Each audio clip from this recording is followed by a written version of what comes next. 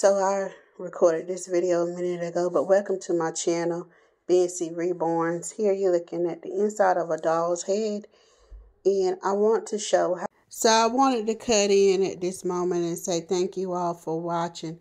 And please, this is only my opinion of how I do it. Everybody does it different, but this is only just explaining how I do it. And please wear gloves and please be careful with the glue. Thank you. How to seal your reborn doll's hair on the inside of the head with E6000 glue. That's the glue I use. What I did, because the reason I want to share this is because when I first started painting, even though I'm still a beginner artist, but when I first started to experiment with painting reborn dolls, I asked around several different artists with plural, more than one, about how to seal inside, how do they seal the glue inside of the doll's head. And I could never get a straightforward answer. So I just used my common sense and I just did it the best way that I saw fit. But you see here now you're looking inside the doll's head, and I just open up a tube of E6000. I usually can do about two small heads with one tube of 3-ounce E6000. But if it's a bigger doll, you're going to need more glue, especially if the doll has longer, thicker hair. I try to double seal it because so the mommy wants to comb the hair and style the hair. But here you can see the eye sockets in the hair where I've gone in and I've squeezed the glue in. And then I take, and don't mind it because it is dirty now because I've been using it, but I take this part of like a plastic comb, or sometimes I use a paint spatula, and I go on the inside and I try to spread that glue while it's still soft, and I try to spread it all over the head on the inside to make sure that the hair is sealed so it won't come out. It is another way to seal the eyelashes because you really can't get to them after the eyeballs are in. But you want to do that for the eyelashes before you pop the eyes in. Go in and seal them down. And while the eyeballs are still out, that's when you want to go in and do your eyebrows, because it's hard to get to the eyebrows once the eye buttons are in there.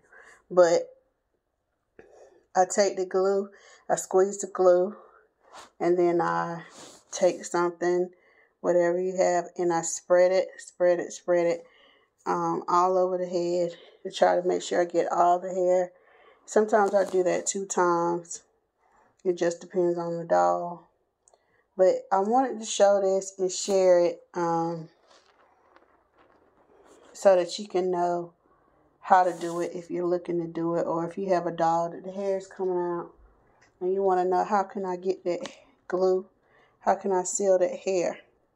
But see, you can see here, which this is not a good spatula to use, but you want to get it so you can spread that glue around in the inside of the head.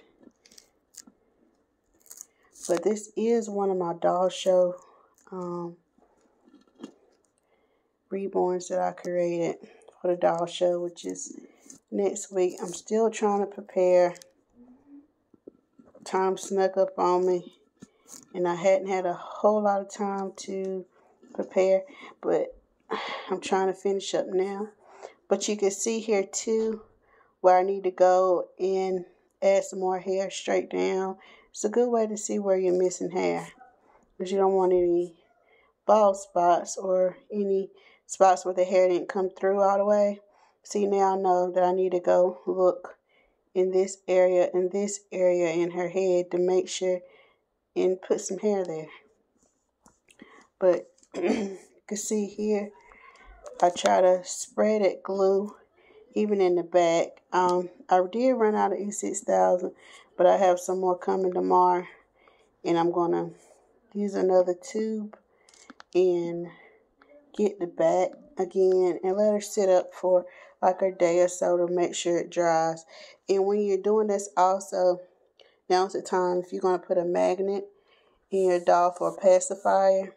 What I do is I stick the magnet on there, and then I put the passy or the magnet on the outside, and I adjust it where I want it to be on the mouth, and then I glue the magnet down where I want it.